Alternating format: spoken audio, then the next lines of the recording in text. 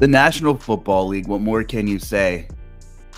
We're back. RotoGrinders food for thought, and we're coming up on a critical Week 14. What is Week 14? It's the culmination of a lot of best ball drafts, of a lot of season-long regular seasons. The NFL playoff picture is starting to wind down. We're seeing more contenders, more pretenders, some coaching changes, and a lot of drama. Thanks for sticking with us. Food for thought. It's December. I'm the Luuch, and I'm with the Chief, Will Priester. What's going on, brother? Good to see you again. Nothing much, man. I'm doing great. The NFL now stands for No Faith League. I don't have faith in anyone in the NFL.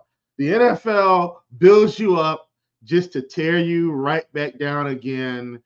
I don't trust anyone, and I'm saying that wholeheartedly. Let's go over the laundry list of teams that you thought you had a little faith in, and then they just went and wet the bed. The Denver Broncos. Yes, I know they were facing the Houston Texans. Yes, I know C.J. Stroud is incredible. Denver, you had a shot to separate yourself in the wild card. No more faith in Denver. They let you down. Oh, look, the Pittsburgh Steelers, they fired Matt Canada. Oh, they still only scored 10 points. You thought they had a shot against the Cardinals at home. No more faith in the Steelers. We talked about this. You got the Philadelphia Eagles, which are last year's Minnesota Vikings. Oh, they're pulling out all these close games. Oh, the magic of Jalen Hurts. 49ers rolling in and stopped them 42-19. It's the no faith league. Oh, we got the Cleveland Browns. They got a backup quarterback, but this defense is generational. They go in, they face the Rams. They get mollywopped 36-19. No faith league. We've got the reigning champs, two-time champs, generational talent on the other side, Patrick Mahomes. Yeah, we're going to say that it was that no pass interference call at the end of the game. I get it. Doesn't matter. Scoreboard says 27-19, Green Bay. Jordan Love looking like the second coming of Brett Rodgers. No faith league. At this point, the Cincinnati Bengals, at the recording of this show, might as well roll into Jacksonville and steamroll them, because I don't have any faith in them either, with Jake Browning on the other side.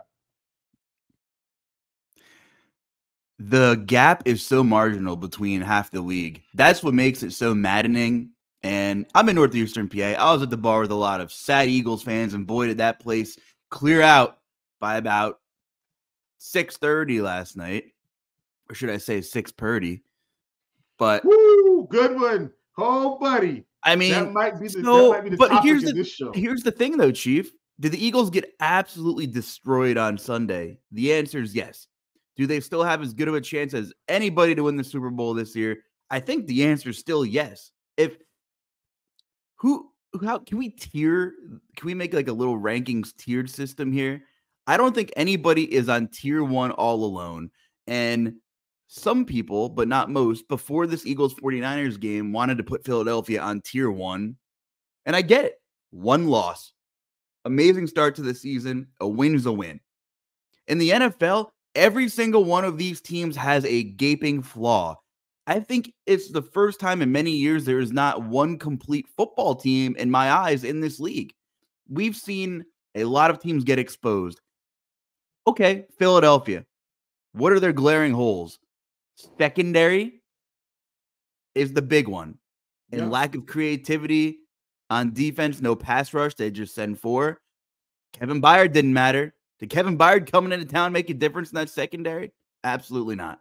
The secondary is the Eagles' biggest problem, right? Yep. So let's go down here. What's the Dallas Cowboys' biggest issue to you, Chief? They can't beat the elite teams, or what we perceive to be the elite teams. And I'm going to say this retrospectively, because I'm moving forward as if no one is safe any week. That's how I'm moving forward the rest of the season. But prior to this week, who can't the Cowboys beat? They can't beat Philly. They can't beat San Francisco. And that's who they're going to have to beat to get out of the NFC to go to the Super Bowl. That's what I'm saying about the Cowboys. Who cares if you beat the Giants? Who cares if you beat the Seahawks? Who cares if you beat Washington? Who cares if you beat the Jets? Like, who cares? beat the teams that you're supposed to beat, that's going to actually put you in a mind frame, put you in that upper echelon to say, let's consider them a real Super Bowl contender. Dallas hasn't won a Super Bowl since 1993. Am I right on that, Luuch? Somewhere, I think it's 1993 during the Jimmy Johnson era. This team hasn't actually won anything. They've won a lot of regular season football games, but in the playoffs, have they closed the deal? No. Talk to me after you close the deal. That, you know what I'm saying? Like that's what I want to know. Can you close the deal? Can San Francisco close the deal? Can Philly close the deal? Philly closed the deal last year. They played great, but I don't see that same Philly team. And we've been talking about this for weeks. I don't see the same Philadelphia team that I saw from last season. The secondary's crap. We saw Deebo Samuel just run through this secondary all second half, moving the ball up and down the field. Christian McCaffrey, I know this is part of their defense. Like Christian McCaffrey popping them for 10 yards here, 15 yards there. Brock Purdy looking like the second coming of Joe Montana. Like, Deebo and Ayuk looking like Jerry Rice out there. Like, come on, Philly. Like, what is this? You're what right. is this? They're not as dominant as we've seen them in years past. And listen, and let me say this, because Dallas did play this week. The Seahawks scored 35 points in this game. Okay? So I don't want to hear anything about this Dallas defense. Now, did Michael Parsons come up with a play at the end of the game to close it for them? Absolutely. Yes, I know they played on Thursday night. Yes, I know it was a short week. Yes, I know they didn't have all the time to prepare in the world. But guess what? This wasn't really a short week for Dallas, believe it or not. They just played on they played on Thanksgiving, didn't they? Dallas played on Thanksgiving. So this wasn't a short week. So they don't even get that excuse. They just didn't play well. I know they scored 41 points. The defense was atrocious. They gave up 35 to Geno Smith. DK Metcalf looked like Megatron the whole game. Okay, I digress. I think Luuch, those three teams are really interesting because defensively, Dallas likes to play man single high. So does Philadelphia. San Fran doesn't really run too high. It was supposed to be an A.J. Brown feast game. Couldn't get him the football. That's two games, two big NFC games. Whoa. That's two big NFC games where coverage should have favored A.J. Brown, and they couldn't get him the football. But AJ had the stats. I mean, there was some crap fourth quarter garbage. That's okay. But you get what I'm saying. You look at the stat sheet, you say, AJ, over 100 yards again. They scored 19 points.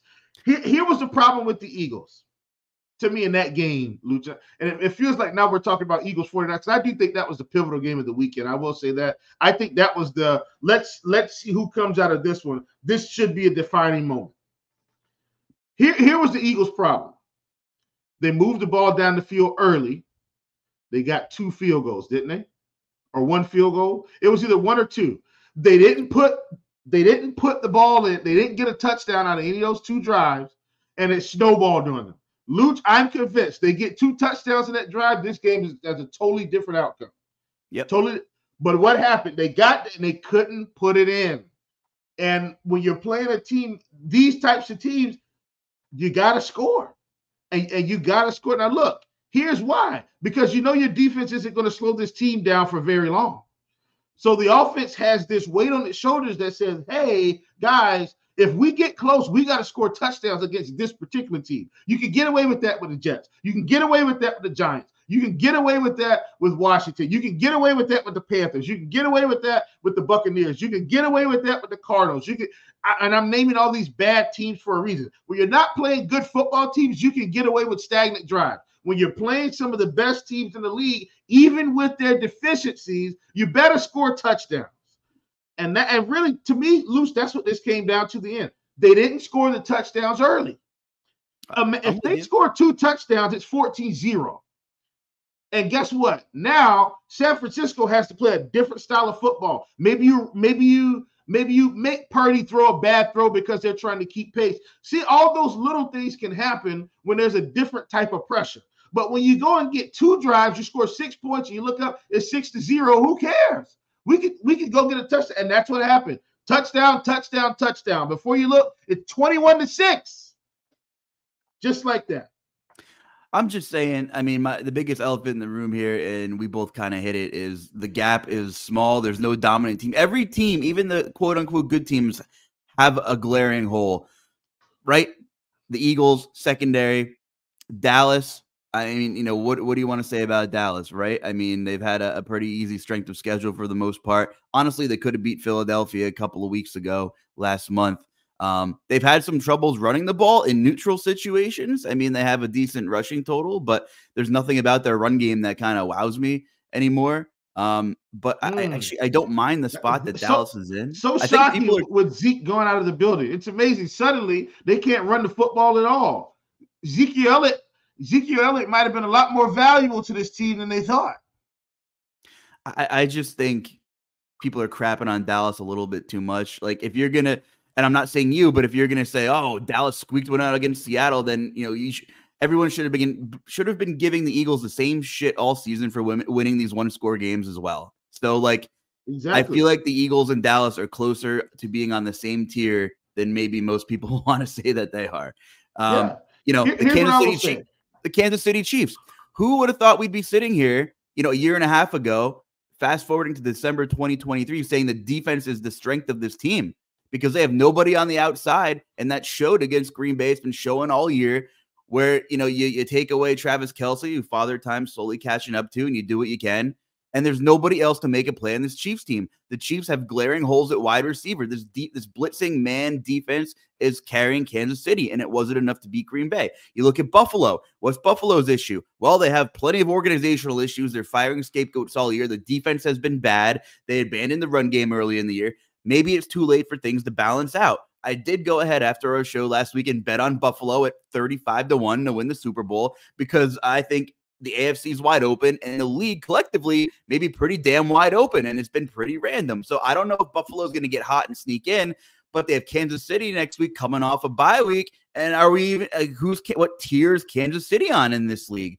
I'm saying all these teams have holes. The Detroit Lions, right? We talked about how the media is prematurely crowning the Detroit Lions. I'll tell you this, Chief, on Scores and Odds, I went in and hammered the Detroit Lions -4 last week. I checked the New Orleans injury report. They were missing still Marshawn Lattimore. They're missing starting safety Marcus May. Cameron Jordan was a game-time decision and a non-factor. Pete Werner, their top linebacker, was out. Rashid Shaheed out. Michael Thomas out. Chris Olave cleared concussion protocol and played. That Saints team was about as banged up as a team as you're going to see. Guess Detroit what? went in there, let it all rip in the first quarter, 21-0. They couldn't close the door, and they almost blew the game. They ended up covering. On paper's a win, but geez, I mean, you give up almost 30 points to that banged-up Saints team who used quarterback roulette, brings in Jameis Winston, Taysom Hill's playing a third of the game. Well, here's why, because Derek Carr gets in concussion protocol every game now. Every week. Luuch, this is not an exaggeration. I am not kidding. Check the last 3 to 4 weeks. Derek Carr's been in concussion protocol, I think, almost every game he's left the game for something. And I got the extra large coffee for this show because I knew. And guess what, Derek Carr? I want you to listen to this. I hope our good friend Mr. Derek Carr is listening to this show. Mr. Derek Carr, please don't screw up my season long. You're doing fine. I just need you to average 175 passing yards for the rest of these games, which means, hey, buddy, we need you out there this week. That's an exaggeration. If Derek Carr actually has a concussion, I really want him to be okay. He should not be playing. But my point is, every week, Derek Carr just getting hurt, he throws for over 200 and he leaves the game. Come on, D. Carr. Let's get it done, buddy. Let's get it done. Luuch, last thing for me on this particular segment is this. Because of the wide openness of the league, here's what I think is going to happen. I think San Francisco is going to start to become the unquestioned favorite to win the Super Bowl. I gotta think that's in the cards now, right? Like they're looking like the more dominant football team despite their record. They are right now. I'm looking at Scores and Odds futures. They are 3-1-ish on most sports books right now. Right, and to me, that probably makes sense because of their performance yesterday. Let me ask you this, Luuch. So we were high on Buffalo last week because of their situation. Where is Detroit to win the Super Bowl? They might. No. Yeah, the odds. Do they have better odds do they have worse odds than Buffalo? That is my question. They have better. They are 17-1, 13-1, 14-1. But I mean, because they're all intents and purposes going to make the playoffs. Yeah, and they're going to win the NFC North. They're probably going to win the NFC North. Right. Right. Okay. Right. But If look, divisions but didn't here's my matter, point. if divisions didn't matter, talent-wise, we'd be having a Yeah. different discussion. It'd be close. Here's my point, though, Luuch. Remember, we don't trust any of these teams. We can take good teams, get great odds, and then guess what? I just need Detroit to get to the NFC Championship. I don't need them to win.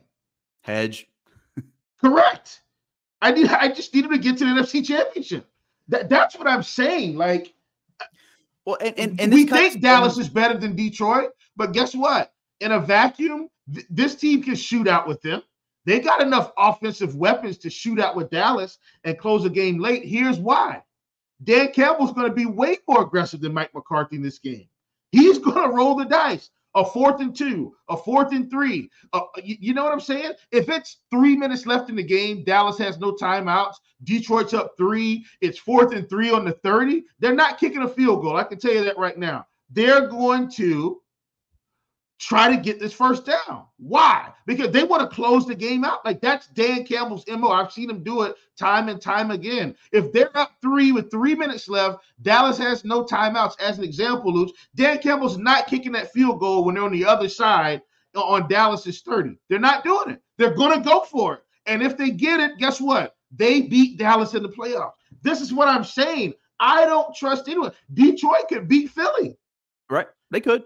I'm saying if here's the thing with Detroit, their defense isn't going to be there. If their offense shows up against Philly or Dallas, they've got a shot to win. They just need their offense to go out there and compete right now. Because their defense isn't going to be there. We already know this, right? We've seen it. Saints 28, if the Detroit Lions offense shows up, if Jared Goff doesn't have any turnovers, if Amon-Ra St. Brown pops, if Jahmyr Gibbs pops, if David Montgomery can keep rolling, if Jameson Williams keeps ascending, if Sam Laporta does what he's supposed to do, Khalif Raymond catches a couple passes, Josh Reynolds catches a couple passes, you're going to look at the end of the game and go, oh, wait a minute, they just scored 35 points. The Cowboys have actually got to go win this game. Philly's got to go win this game. That's what I'm saying. Like, I don't see anyone that I feel 100% confident in, not even San Francisco. And that's saying a lot. Look, do I trust San Francisco? Yes. Do I trust what they have there? Yes. But I don't feel like they're the 2000 Baltimore Ravens. Are there any tier 1 teams right now, or are there just like 5 tier 2 teams? Well, let me say this. Let's do it in terms of, because we got to rank them where they are this season. I think if we said, who are the tier 1 teams in the NFL right now? Like, tier 1, in no particular order here, I think we would say Dallas, Eagles, 49ers. To be honest, I think if we just ranked it on this season, I mean, so that's what we would do. My hot take was I think Baltimore's closer to tier 1 than tier 2, like due to all the parity. Guess what? I mean, at this point, I do. No. So we'll throw them in there. I think that's a great point. I think Baltimore is in there, right? So let's do that. So I think at tier 1 right now, we'd say Dallas, Baltimore, Eagles, 49ers. In no order, no particular. Right. In no particular order here. I'm with you. In tier 2, I think we go.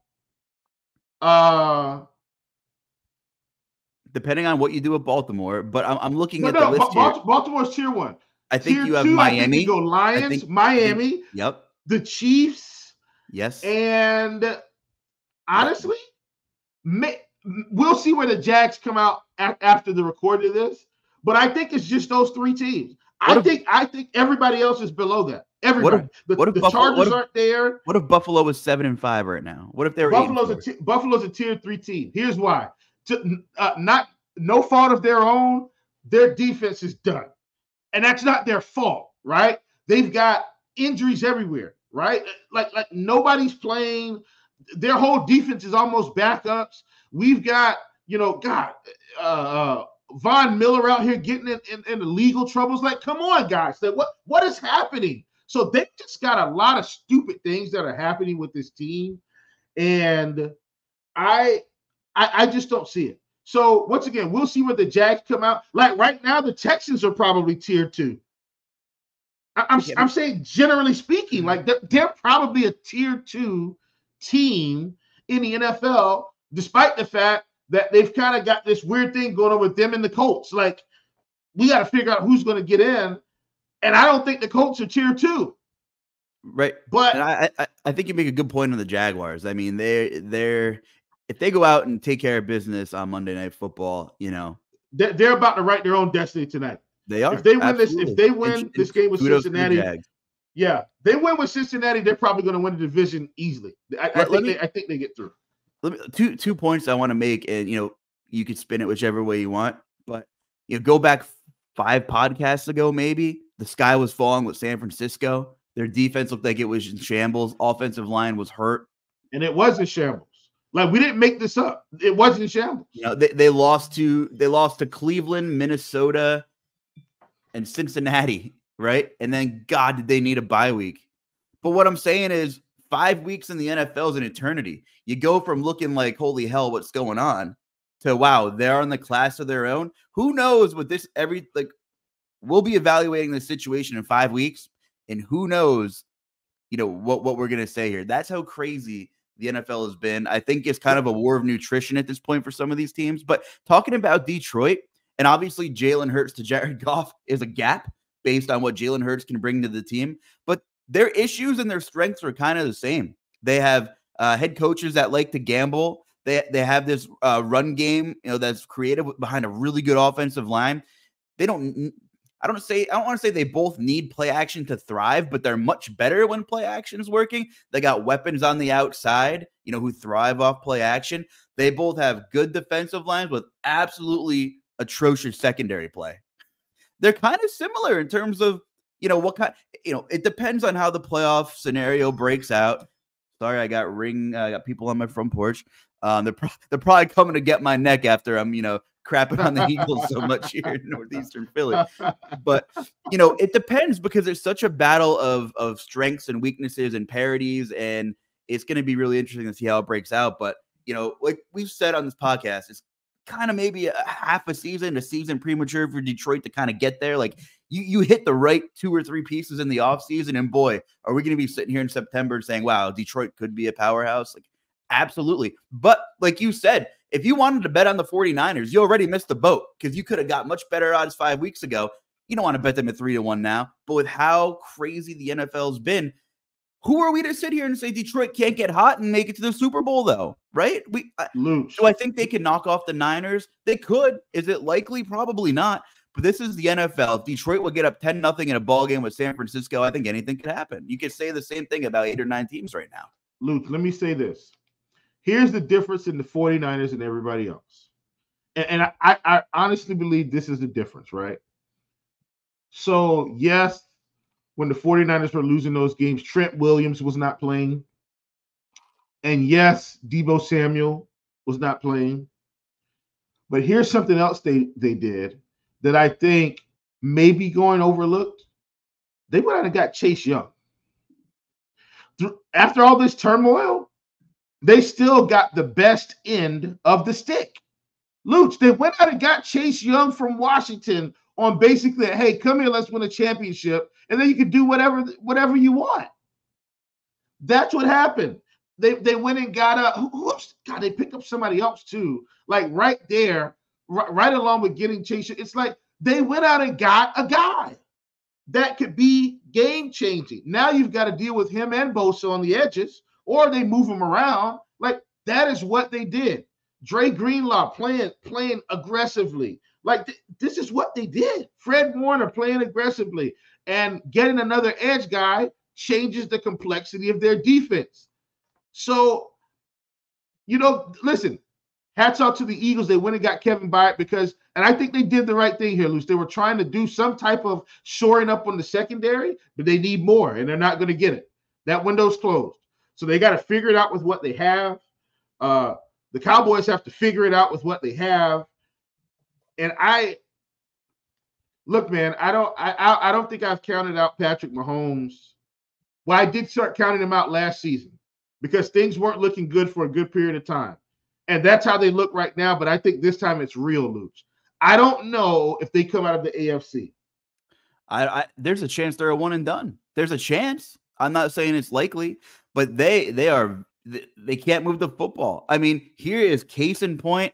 Your quarterback could be the best gunslinger on the planet, generational talent. But if you don't have anybody else, you bracket cover Travis Kelce. Eventually, someone else has to make a play. You have great play calling. I mean, Andy Reid, top 5 play caller, right? I mean, Patrick Mahomes, top 2 quarterback, maybe the best quarterback in the league, depending on who you ask. Probably is. Run game has been stepping up because it has to. They have to run the ball more than they have in years past. But just goes to show you, hey, you don't want to step up and bring anybody else in. They tried getting these kind of flashy guys in the draft. You know, Sky Moore was a dud. Kadarius Toney, here come the health issues. He's been terrible, right? Justin Ross got hurt again. Marcus Valdes-Scantling is horrible. Cost the game against the Eagles. Not solely, but, you know, the ball was literally in his hands as time was winding down. So we talk about in this pod, you know, you got to go get your quarterback some help. You know, Tyreek Hill leaves town. They were fine for a while, right? These teams have to be kicking themselves for not finding money to bring in DeAndre Hopkins. I say it and I'll say it again. Like, I love DeAndre Hopkins has been nothing but a pro. He says the right things. He does the right things. I really hope he sticks around for another year in Tennessee. I feel like he really likes Nashville. He likes Mike Vrabel. But what I'm saying is, geez, Kansas City could be a different offense with DeAndre Hopkins. Listen, boy, if they had DeAndre Hopkins, they definitely win at least, Luuch, and I'm saying this wholeheartedly. I think they win at least 2 more games right now. Boy, if DeAndre Hopkins was opposite Stephon Diggs, no offense to Gabe Davis, but he's disappeared in the offense, things could be different for Buffalo. Those were the 2 most rumored teams that, you know, he was going to land with. So, yeah, I'm with you. I think Kansas City is in trouble. They're going to make the playoffs. You know, on the flip side, Jordan Love has faced some pretty poor pass defenses, but you can't knock his progression over the last 8 weeks or so. He's really been stepping up. He can't help who's on his schedule. Kansas City is a good, you know, above average, formidable defense. They like to send pressure. They like to play man coverage, and he played fantastic. So you got to feel good now as a Packers fan. Maybe week 3, week 4, you didn't feel so good, but now a massive win at Lambeau, if for nothing else, big confidence booster heading into 2024. I think this could be a turning moment for Jordan Love in Green Bay. Here's what I will say, and Luuch, I'm going to do a slight look ahead, but it's not for us to get in the look ahead. I'm going to go back to the Jags really quick because we were talking about them writing their own destiny, right? We were talking about them writing their own destiny. And tonight they get a Cincinnati team. You see, Cincinnati may have been climbing into tier 1, but Joe Burrow's done. Like, so we can't include them in that conversation. But if they beat Cincinnati tonight, then now we're saying, okay, like they're probably on their way to winning the division. But here's the difference. They've got to go on the road to the Browns next week. And while I do think the Browns may be done because of their quarterback play, they still got to go into the dog pound. And they're going to have to earn that game. They're going to be in Cleveland. If they earn that game, Luuch, the very next week, they get Baltimore at home. And guess what? Remember what we're talking about. Here's my theme of this show. It's the no faith league. Baltimore, you want to show us you're in tier 1, right? They're going to have to go on the road and beat Jacksonville. And especially if Jacksonville's got a couple consecutive wins, they could be riding high at home.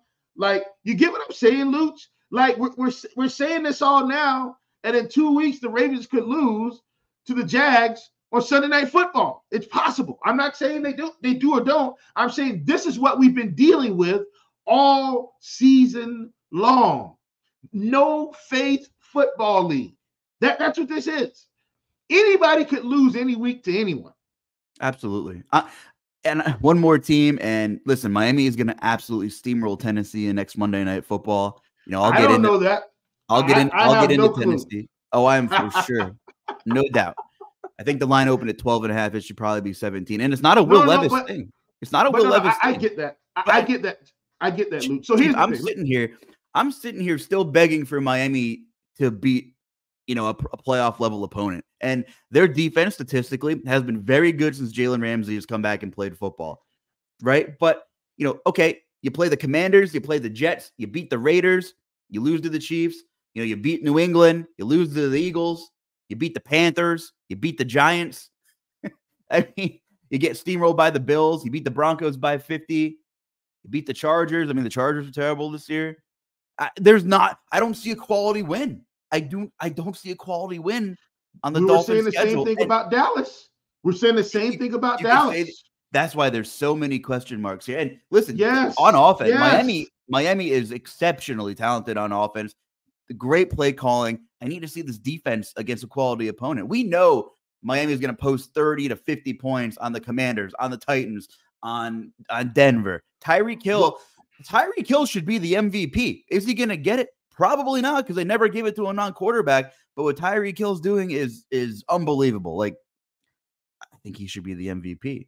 I'm looking at the remaining schedule for Miami: Tennessee, the Jets, the Cowboys, kind of like battle of like tier 2, maybe bottom tier 1B teams, and Baltimore and Buffalo. So we're not going to really get a feel for this team, in my opinion, until the last 3 weeks of the year. I'm so excited to see Miami take on those 3 kind of opponents, because it feels like the rest of the NFL has had their gauntlet schedule. And boy, it's either going to be a really good or a really bad momentum thing for Miami to have this bang, bang, bang 3 games at the end of the year. Yeah, man. Look, so that's the thing about Miami, man. Like, Miami's going to score points. I do think their defense is better. Here's how I'm measuring it, Luuch, and I'm saying this in a way that's like, okay, we've seen Howell go out here and light up everybody. Even when they're down, Howell's putting up 250, 260, 270, 300, 40 pass attempts. This defense held him in check yesterday. And so, despite the fact that Washington's a bad football team, I have to measure them where they are. So they won 45-15. Last week, they played the Jets, 34-13. Got to remember, Jalen Ramsey's been back, right? So Jalen Ramsey comes back, and I do think their defense is improved. But like you said, we're going to have to see it like in a couple weeks here. Now, you have to beat who you're supposed to beat. And so that's something for me, Luuch, that gives me encouragement with some of these teams that we're seeing are tier 1, like Dallas. Dallas went through a stretch where all the teams they were supposed to beat, they smashed them. And the Seahawks are a team I thought maybe they wouldn't have smashed, but they would have beat them by more than a touchdown, but they were able to pull the game out. The drawback to me on Dallas on that one was they were at home. It's not like they were on the road in Seattle. If they're on the road in Seattle, it's a different vibe for me. But at home, winning by a touchdown against a team you probably should have beat by 10 points to 2 touchdowns, that gives me some concern. Dak's playing out of his mind. I like what he's doing. They're getting the ball to CD, blah, blah, blah, blah, blah. We need to see it in January. For the Dolphins, we need to see them beat a quality opponent. And I don't know if we're going to see it. And I'm taking nothing away from Miami. They get the Cowboys on Christmas Eve, but that's their defining moment, I think, for this season. Then they get the Ravens, like you talked about. And then they get the Bills, so I think they should beat at home. Miami and Dallas can't help who's on the schedule. Credit to Miami. They are not only beating the teams they should beat, they're absolutely demolishing them. So demolition job. Like, for all purposes and fairness, I need to say Miami is a solid tier 2 team with Super Bowl contending upside. They have to be. Listen, I think in the AFC they could win. I agree. Totally. The Chiefs. So hear me out. They played the Chiefs in Germany. They had a chance to win that game. They blew it. They just couldn't put enough points on the board late, right? Turnover late costing the game. Yep. The Chiefs aren't better than the Dolphins this year. That is not the case. Like, they're more, so they have more experience, right?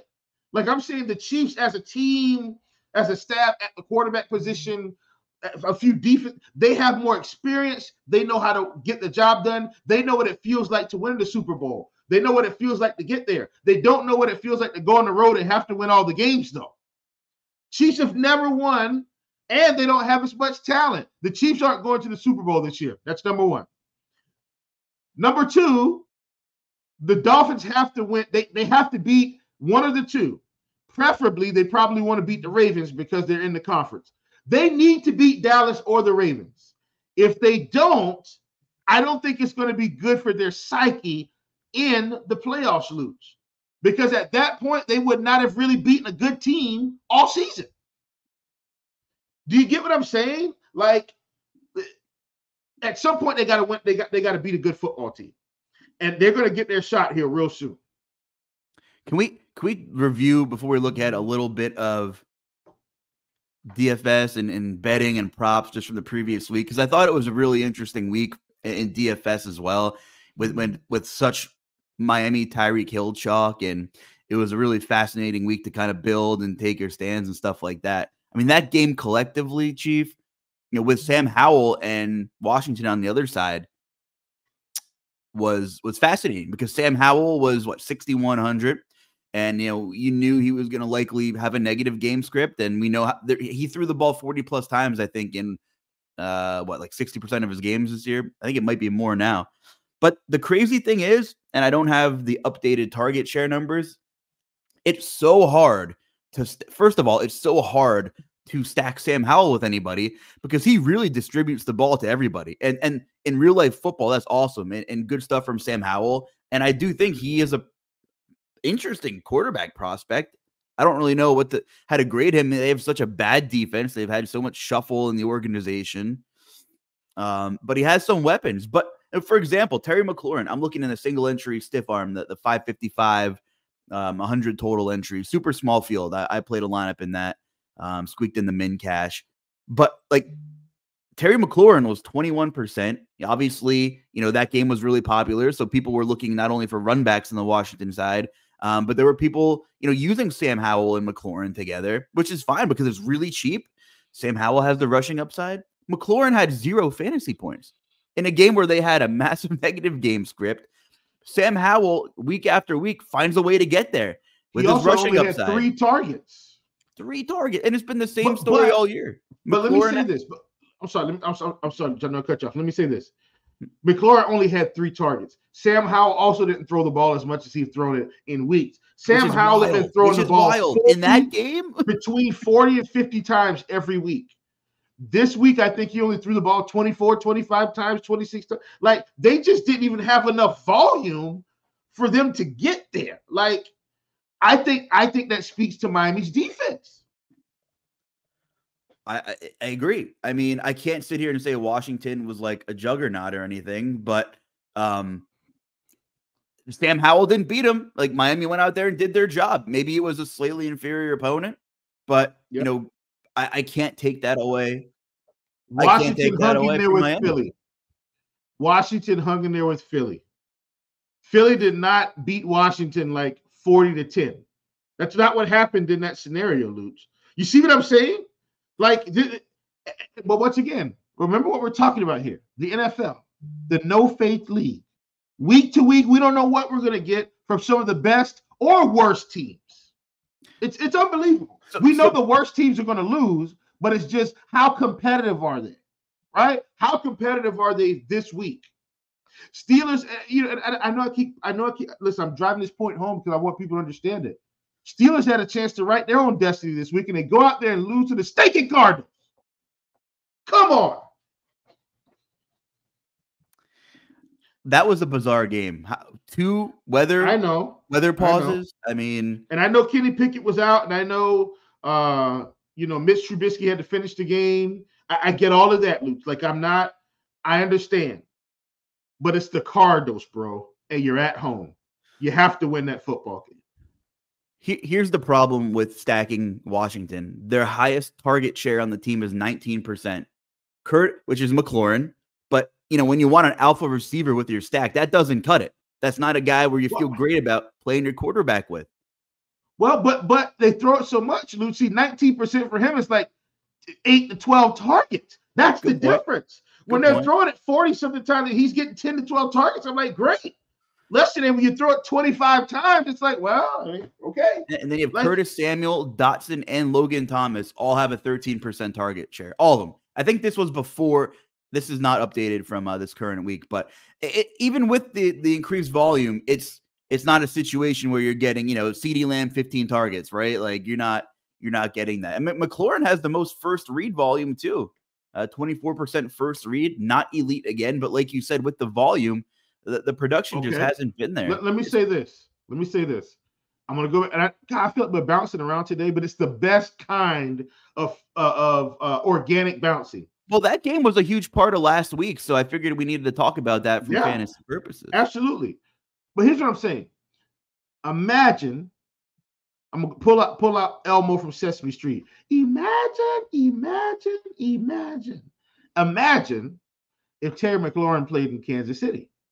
See, what we don't want to acknowledge sometimes, Luuch, is one player can change the organization, and it doesn't have to be the quarterback. See, remember, Patrick Mahomes is generational, but no Tyreek Hill changes what's happened in that team. Now, here's what happened. They went out and won a Super Bowl last year, and so everybody wants to devalue what Tyreek Hill brought to that team. Do you get, because they won a Super Bowl? But what are you seeing this season? They don't have anybody that can really take the top off the defense. They don't have anybody that really has sure hands outside of Travis Kelce. And they needed someone, and they didn't do it. You see what I'm saying? They're treating Mahomes like Tom Brady, and he's earned that. But Tom Brady still had sure-handed receivers. They just weren't superstars. When you look down the line and you're talking about Wes Welker, right? And you're talking about Gronk, and you're talking about Julian Edelman. While those guys may not have had breakaway speed, they weren't Randy Moss. Here's what we knew, Luuch. Late in the game, minute 20 seconds left. Tom Brady gets the ball at the 20. We know if Julian Edelman runs a 10-yard out route and Tom Brady has it there on time, he's catching it, he's getting out of bounds. We don't have to wonder, or we didn't have to wonder, whether or not Julian Edelman was going to catch a pass if he was open. We didn't have to worry about whether or not Julian Edelman was going to catch a pass if he had 3 people on him. Same thing for Wes Welker. With Kansas City, I don't know if Sky Moore is going to catch a pass if he's wide open. MVS, Rashee Rice, Kadarius Toney. I don't know what's going to happen in the last minute and 20 seconds of the game anymore with Patrick Mahomes and the Chiefs. That should tell us something. Luuch, 2 years ago, we didn't have to worry about this. What did we say? Patrick Mahomes gets it late, you might as well hand this team a touchdown. That is not the case anymore. Now, look, once again, they did not call the PI yesterday. But even the possession before that, Luuch, Patrick Mahomes has got a chance. He throws an interception. Guess who that ball was to? Oh, I'll tell you. It was to Sky Moore. Now, did the DB make a heck of a read? Yes. But my point is, there's no certainty in the Chiefs passing game. They're not going to the Super Bowl, and one guy can make that much of a difference. They should have went out and got a D-Hop. They should have went out and tried. They should have tried to get them some type of bona fide number one guy. And guess what? Travis Kelce would be having an even better season. Why? You can't cover them all. Okay, Luuch, I digress. I'm going to let that go. Please clean this up. In different circumstances, but it's also hard to stack Patrick Mahomes in daily fantasy. By the way, out of 233 wide receivers and tight ends with at least 50 routes run this season, Terry McLaurin ranks 139th in catchable target percentage. So he's just not getting catchable targets. Exactly. That's what it was. Hold on. Where's he at here? Yeah. Well, it makes sense to me, Luuch, when he's getting 12 targets and then he catches 4 balls for 60 yards. I'm sorry, 179. 179. Yes. Look, so that's the story of his season. 8 to 12 targets a game with 3 and 4 catches for 50 yards, 40 yards, 45 yards. What's the quality of volume? It's straight back and throw, and it's not good. Total 180. Look at San Francisco. Brock Purdy throws the ball only 27 times, completes just 19 passes, throws for 300 yards. Why? Because he is an amazing scheme.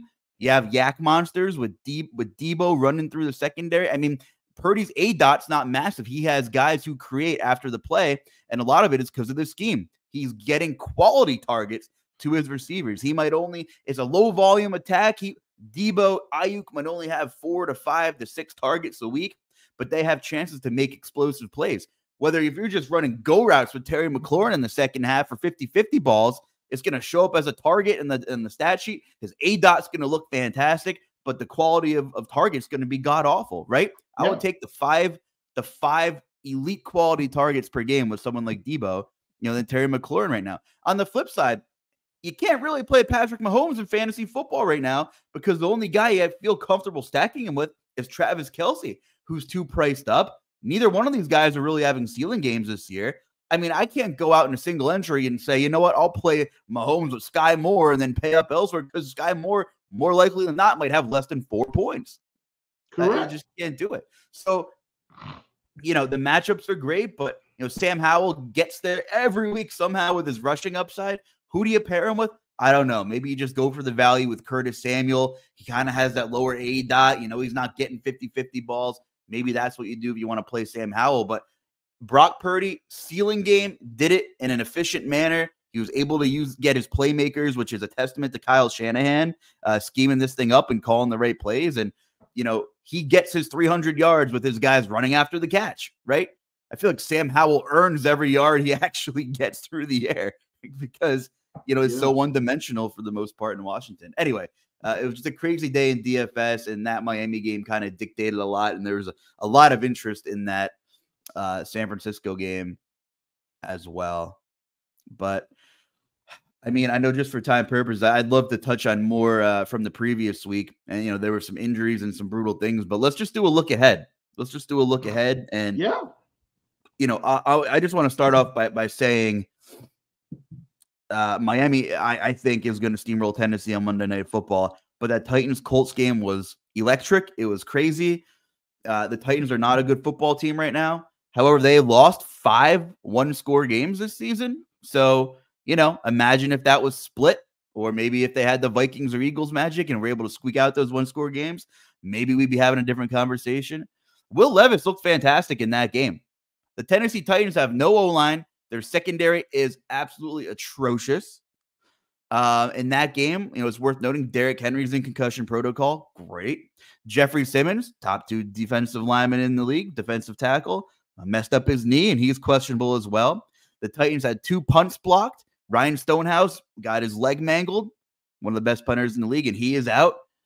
And also Nick Folk shanked an extra point that Ryan Tannehill had, which would have put the Titans up by 1 point late in regulation, which took away Will Levis's game-winning drive. So, which he found DeAndre Hopkins in the end zone, by the way. So I really can't say enough good things about Will Levis, who's doing so much more with less. The offensive line's brutal. Then he led the Titans to a field goal in overtime. The defense couldn't hold up. So he had a chance for 2 game-winning drives. It didn't get either one of them. Credit to the Colts and Gardner Minshew for doing their thing and getting Michael Pittman the football. But the Titans on the wrong side of another one-score game, and it's going to be pretty brutal in Miami if their stars can't go. But just wanted to say I'm thrilled with Will Levis so far, and Tennessee has $100 million in cap space, and if they keep losing, maybe they'll get the kid from Notre Dame up front to protect Levis.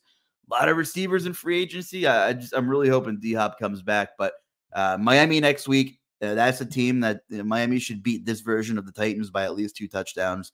Vegas also thinks so.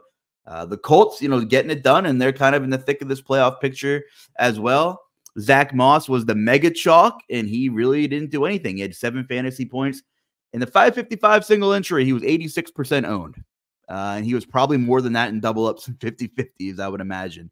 Yeah. But kudos but to it was Colts. the right call. He should have been that high on getting that type of volume. Like, you can't – if he picked up 12 points, like, that was fine. He ended up with virtually nothing. And we still had guys that were making big money with him in their lineup. So it is what it is.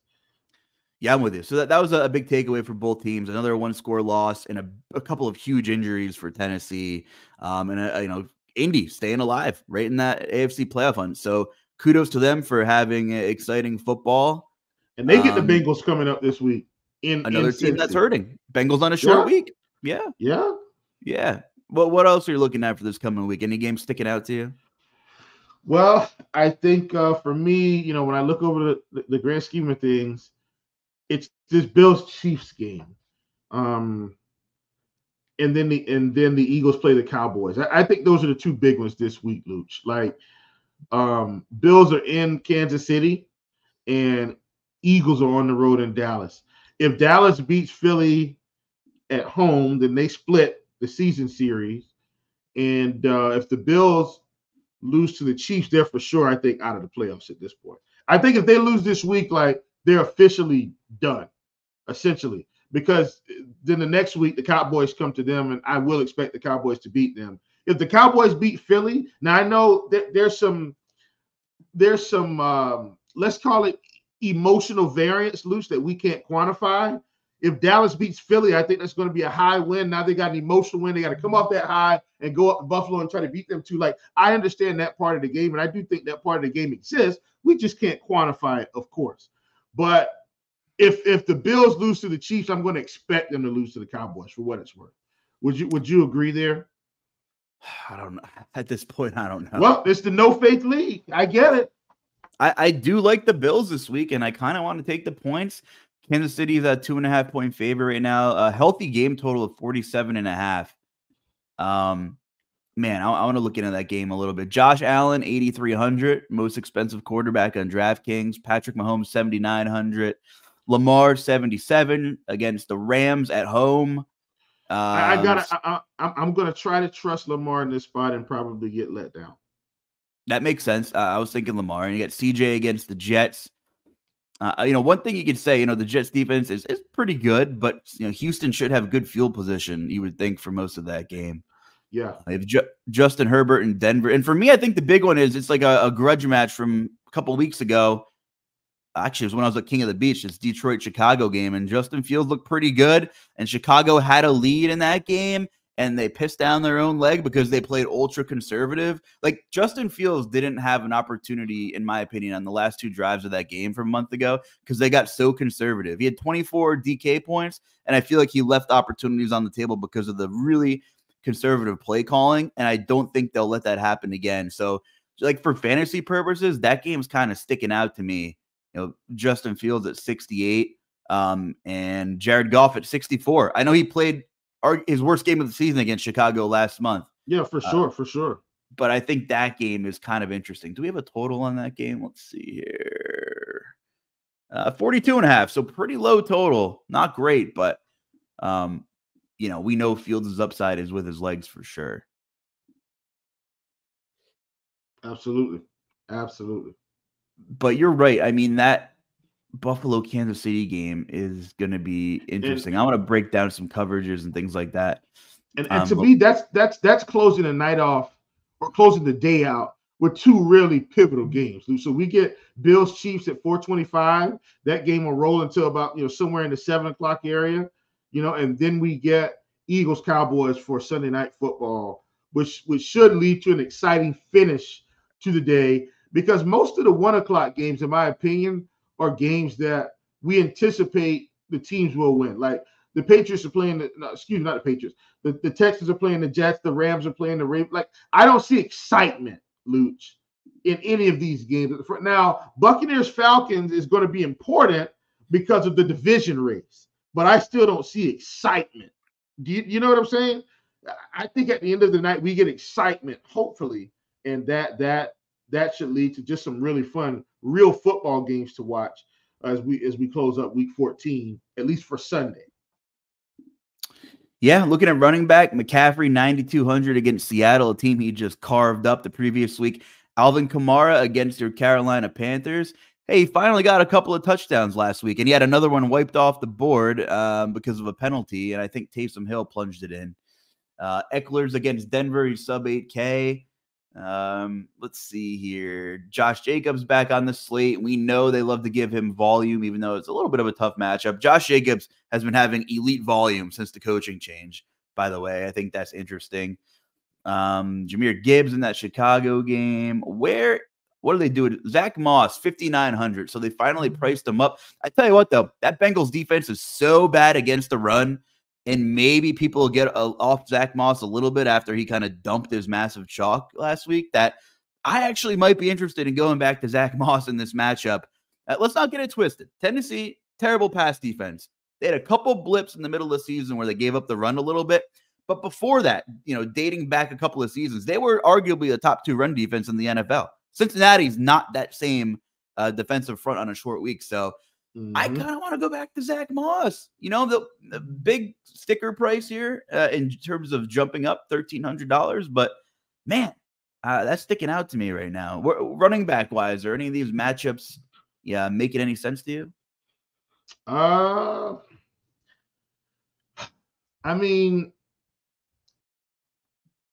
hear me out. Like where? Go. Before I ask you that, like where's Kansas City gonna score if they can? We know Buffalo's defense isn't very good. Can Isaiah Pacheco do damage on the ground at 6,700? Are they gonna keep leaning on him? Well, I think they are if we don't get any what's his face? Jeez, God, I'm losing his name. Jerick McKinnon. If Jerick McKinnon continues to sit, like, I mean, Pacheco already owned the backfield, but I'm saying with no McKinnon, I mean, it's just him and CEH, and I don't know what CEH did to not get any traction in this offense. I mean, it feels like so that's another stupid thing to me, Luuch. Hear me out here. They have no sure-handed receivers, and they've got 2 running backs that could probably play receiver. Why in the world aren't we being creative with CEH and Jerick McKinnon? Like, it feels like to me, I would be in 2 running back sets almost all game and then just flank one of them out at receiver. CEH and McKinnon have better hands than 80% of their receivers. It makes no sense. Okay, with that being said, I think if the Chiefs attack the Bills, I got to think it's going to be through the run. And what I mean, Luuch, is I think they may run to set up the pass. And I'm not talking about play action. I'm saying they get going, and then they just strategically sprinkle in the passing game, right? Then maybe they use the pass to set up the run, right? They hit Kelsey. Hopefully they'll probably hit Rashee Rice on a couple of swing passes, stuff like that. And then all of a sudden, you see Isaiah, Sonic the Hedgehog Pacheco hitting an outside zone scheme run and pops him for 15. Like that's what I think we see in this game. And because here's the thing, Andy Reid isn't going to limit Patrick Mahomes in terms of his throwing, Luuch. And Mahomes has been an extension of the running game, believe it or not. Like, most games he's rushing for over 20 yards a game on, 3 to 4 scrambles, which is helping them keep drives alive, so forth and so on. So I'm going to give this game to the Chiefs, but I think Josh Allen and the Bills have an outside chance to win this game if their offense is humming along. So Kansas City, I'm using fantasy points data. I don't think it included yesterday's games, but they play the most too high coverage in the league, and they play a top 10 rate of man, I think. And we're talking extremely low sample sizes here. Josh Allen has 30 dropbacks against man coverage too high looks this year. He's only completed 52% of the passes, but he's thrown 5 touchdowns in those 30 dropbacks against it. So that's interesting. His YPA is not great. Yards per actually 7th in the league. There's only been 10 quarterbacks with 25 or more dropbacks against that coverage. And I'm not really shocked. A lot of the league plays zone, a lot of zone. So there are a few teams that play a ton of man. I mean, Kansas City's top 10, but the Giants play a lot of man. Tampa Bay plays a lot of man. Dallas and the Eagles play a lot of man. That's why we like, if you have an offensive line that can hold up against like the Eagles or the Cowboys, we love, looking at those alpha receivers. DK Metcalf, he's the man coverage guy in Seattle. Tyler Lockett's the zone guy. AJ Brown is the man guy in Philly to go against those coverages. So we'll have to see. They're single high man teams, though. Kansas City plays too high. So I'm not sure. I'm assuming Stephon Diggs will be the possession guy. We'll see. But Kansas City, that defense has been carrying them. But this is so much at stake for really both teams. A little bit more for Buffalo. Yeah. But it's going to be great. Yeah, for sure. For sure. Let's see here. Let's just take a quick look at wide receiver. All right, Diggs is the highest priced receiver, 88.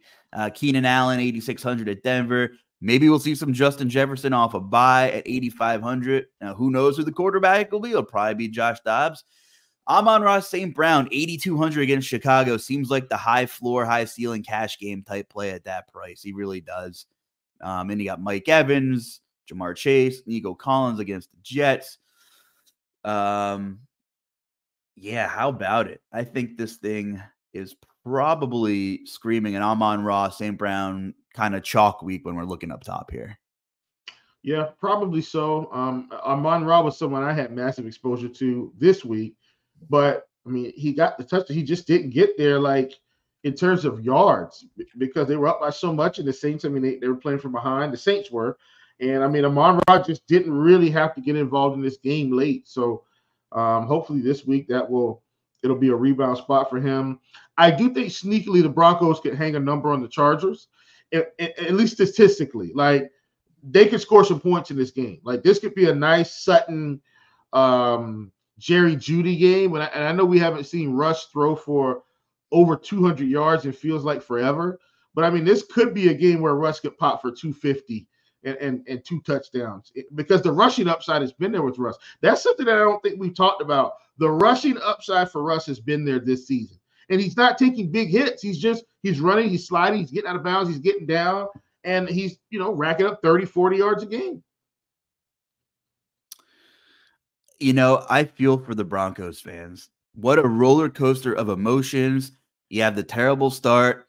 Is Jerry Jeudy going to be dealt? Well, he's still with the team. You have Jerry Jeudy drama, and he hasn't performed. You bring Javonte Williams back so slowly. Is Sean Payton a good coach? Man, if they could have went in there in Houston, they were down in the red zone as time was expiring. They would be a game back of Kansas City right now in the loss column if they could have got it done in Houston. And then Kansas City went up and lost Sunday Night Football. So it was a massive opportunity for the Broncos to make this thing really interesting down the stretch in the AFC West. And they're only 2 games back, but still, I mean, that would have been a massive swing for them. Just for time purposes, now we got to start heading out soon. And folks, there are plenty of RotoGrinders shows and a ton of content on the way this week. If you are new to this show, you know what we are. We like to chop it up like we're at the barbershop or having a drink at the bar with you. And, we'll pop some nuggets in about coverages and things like that. But with how crazy these injury reports have been, hopefully you just like chilling with us. And maybe you agree with some of our stuff. We hope you do. And hopefully you don't agree with some of our stuff, because maybe it'll tick you off more to just tune in next week when we give your team a garbage tier 3 rating or something. But my man, I'll pass it over to you. You got anything from story time? What's going on in your life this past week, Priester? So story time for me. Look, everybody knows I got married this year, and I just want to say my wife is amazing. She's she's just so great. But it's about her, but it's about our interactions, and it's about Christmas, Luuch. So we know that Christmas is coming up. One of the things that's been exciting for us is going out looking for decorations, because we're starting to really get the house decorated for Christmas. And so yesterday we we're like, I'll call it 80 to 90% done with our Christmas tree. One of the things that was cool about the Christmas tree is when my wife started, she's I think she was either on maybe, I don't know, TikTok or Instagram, some form of social media, where she was just kind of looking at Christmas ideas. Maybe she saw some stuff on Pinterest. I don't want to lie, but I think maybe it was a combination of all three. But she's just kind of looking at stuff and ideas. And so she's got this amazing vision for the tree. Now, keep in mind, Luuch, I told her, I said, hey, you just do whatever you think is best. And I'm going to be here, stringing up ornaments and trying to help with whatever I can do, right? So she's got this, I guess, vision that she's putting together for the tree. We agreed on some colors. So this year we're going with classic Christmas colors. So it's like red and gold, basically, is what we have on the tree. Red and gold. Nice classic Christmas, right? And so the first thing she does is she starts with the ribbon on the tree. She started there. She saw this idea. And so I don't know what it's called, so I can't tell you that. But it's not like a traditional spiral ribbon that's going like around the tree up to the top. And so she starts with it, and she says, so, hey, what do you think? And I said, well, I don't know what's happening, right? I don't know what's happening. I said, I can't see what you see. I said, why don't we just keep going with your vision for the tree, putting the other ribbons in, putting the ornaments, doing all the things you want to do. And Luuch, I got to tell you, man, like I said, we're 80% done. We got to, go and do some more things. She's got picks in the tree, like gold accents and pine cones with all this other stuff. But Luuch, when we finish the tree, right? Or we're 80% done. I think it's like one of the most beautiful trees ever. I mean, it looks so good. Why am I telling this story? Because I like to parlay this stuff into like real life for whatever reason. It's just how my brain works. The tree to me this year, and just doing that with her and interacting with her, it's just like real life, right? Like you got to get a good vision about yourself, right? You want to do something. You want to be a doctor. You want to be a lawyer. You want to be a fireman. You want to be a policeman. You want to be a teacher. You want to be an NBA player. You want to be a Major League Baseball player. You want to change careers. You want to go back to school. You want to get married. You want all these things, right? You've got to get a blueprint for yourself in your mind, and you just go start, right? And guess what? You're probably going to ask someone, "Hey, what do you think about this?" And they may give you, "I don't know," or "I don't know about that. I think that's crazy." Well, guess what? First and foremost, it's not their vision. It's your vision, right? It's your view of what you want to do. And you just keep building. You just keep decorating, right? You keep adding the pieces that you need. And in the end, you're going to end up with a beautiful Christmas tree. You're going to achieve the results. You're going to get to the goal that you want to get to. That's life, right? That's what life is. Life becomes more beautiful the more you put in. So invest in yourself, invest in your vision, and in the end, you're going to be just fine. That's story time for the week. Yeah, man. Investing in yourself is easier said than done sometimes. I mean, you put other people first, and if you're sometimes I feel selfish when I try to do something for myself once in a while or take Oh time for man, Luke, myself. talk about it. Talk But about you it. have, Yeah. but you have to, and right now I'm kind of guilty of it. I mean, even microcosms, like little things, like 2 months ago I was like getting back into shape, pretty good. I put on some weight. I know I need to lose some weight. I just had so many things going on. We bought a house, like I had minimal time. And I've been slacking a little bit, but you got to just, you got to stop making excuses and put yourself first sometimes and Yeah. find time. There aren't enough hours in the day. That's for sure. It sure doesn't feel like it sometimes, man. Wish each day had like 5 more hours in it. That'd be great. Like but I know I have to do it. I have to hold myself accountable, and like you said, you got to put the time in, and things don't happen overnight, whether it's your career, whether it's for yourself. I mean, career-wise, I've been told no a million times, and there are times you want to give up and times you want to stop. I mean, I've been in journalism since I was in college, basically now, and I actually just fired off a random email to RotoGrinders years ago. Said, "This is who I am. I'm pretty good at DFS. I have like a decade of editorial experience. I think I could bring some stuff to the table. Hey, do you want to hop on a call?" Always hop on a call. Like, there's no reason to say no, even if you don't think you're interested in something. Like, you never know who you're going to network with. That's the incredible thing too, right? And as I've become older, I've been becoming a little more introverted. I need to like kind of just get myself out there a little bit more. I guess I just hate people more as I get a little older, or just rather be in the cozy house with a roof over your head. But you gotta get out there and keep talking to people, right?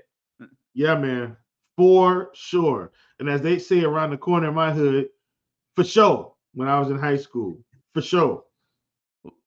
Hey, let's get out of here. Thanks for tuning in to Motivational Speech with Chief and Luuch this week on this edition of Food for Thought. Hope you enjoyed it. Chief, anything else, or are we out of here? Nah, man, I am good. Thanks so much for joining us. Hopefully you enjoyed the show. We'll see you back here next week. Good luck, everybody. Take care.